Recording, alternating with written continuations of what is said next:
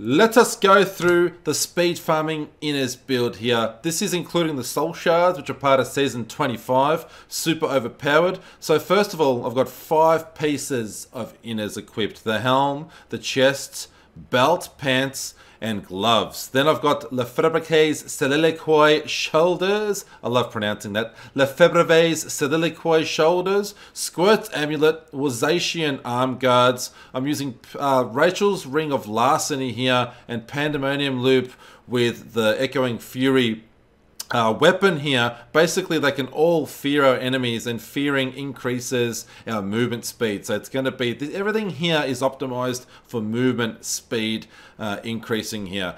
The Crudus boots obviously is what makes the Mystic allies do all the damage that they do, and Ingeom here for some extra cooldowns. The legendary gems I'm using, Boon of the Hoarder, I'm using Wreath of Lightning, again both for movement speed increasing, and the Enforcer gem, which gives us that awesome pet damage. The skills, Way of 100 Fist, Assimilation as the rune, Dashing Strike with Way of the Falling Star, again for movement speed increasing, Epiphany with Desert Shroud, Mystic ally with Water allies for speed farming, Fire allies for GR pushing and GR speed farming, but I'll get into that in the future. Cyclone Strike with Implosion, Mantra of Conviction with Annihilation, again for movement speed increasing. Killing an enemy that is affected by a Mantra of Conviction grants you and your allies 30% movement speed increasing.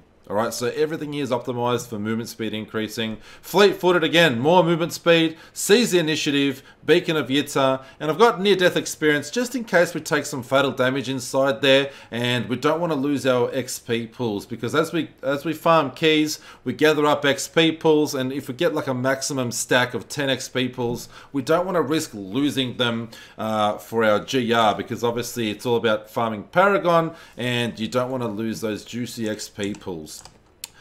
Let's have a look here quickly at Kanai's Cube. I've got Messerschmitt's Reaver for cooldown, Armor, Bindings of the Lesser Gods, and Jewelry, Ring of Royal Grandeur, which allows us to get that 6-piece bonus of inners. Soul Shards, super important, almost forgot to mention it. So Soul Shards are exclusive to Season 25. Otherwise, you can use this exact setup without the Soul Shards. You can just go with another Emerald Flawless Royal Gem in the Echoing Fury here.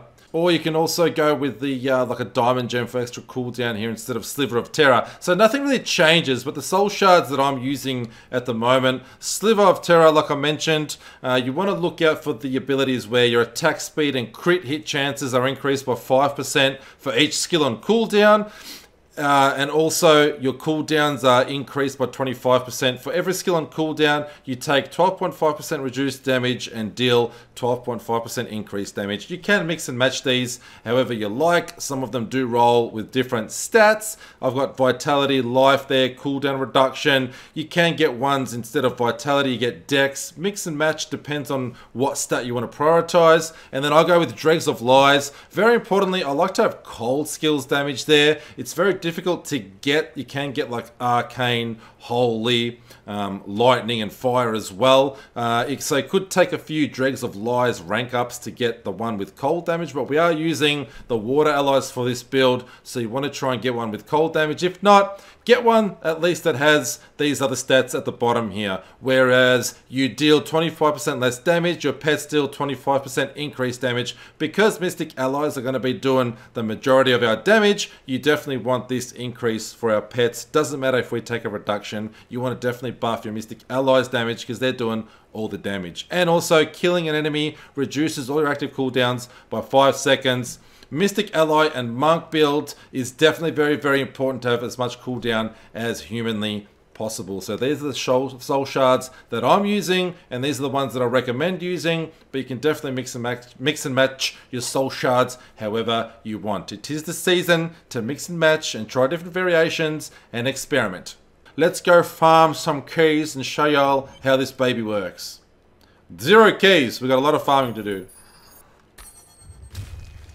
Let's go find some shit to kill here. As you can see already, insanely fast. Don't blink. Don't blink.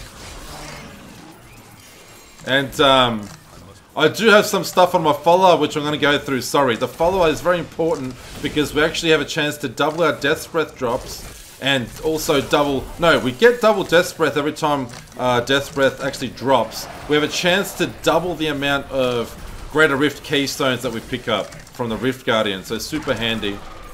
The follower is actually quite important. I'll go through it after this. This won't take long, as you can see here. It's absolutely bonkers. Bonkers how quick it is. If you get like the perfect map, we probably could have already cleared it out and been well on our way to Rift number 2.